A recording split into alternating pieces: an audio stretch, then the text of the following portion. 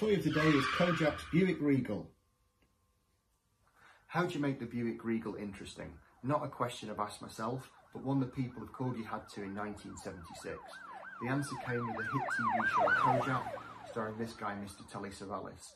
And what they came up with, because with no rocket-firing ejector seats or anything interesting like that, is this little wheel at the back to give you realistic sounding gunfire and also to take all the skin off your fingers.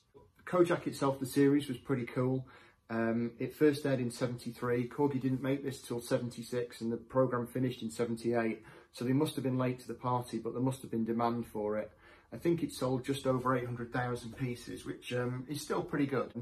If you've never seen Telly Savalas Looks at Birmingham as well on YouTube, I recommend you watch that. This is my latest toy of the day. I hope you've enjoyed it.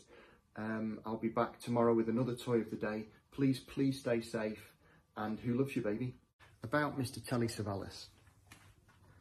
Telly Savalas, a 6'1" actor, bald-headed, broken-nosed, a veritable gorilla of a man, is now an international superstar as Lieutenant Theo Kojak of the New York Police Department. It's really bad grammar. He must be one of the most recognisable faces in the world.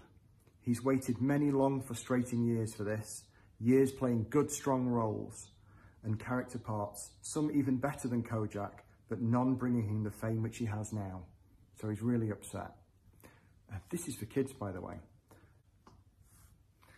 So that's enough of the life of Telly Savalas for now. I hope you enjoy my toy of the days. I hope we're giving you a break from the news and the way the world is at the minute.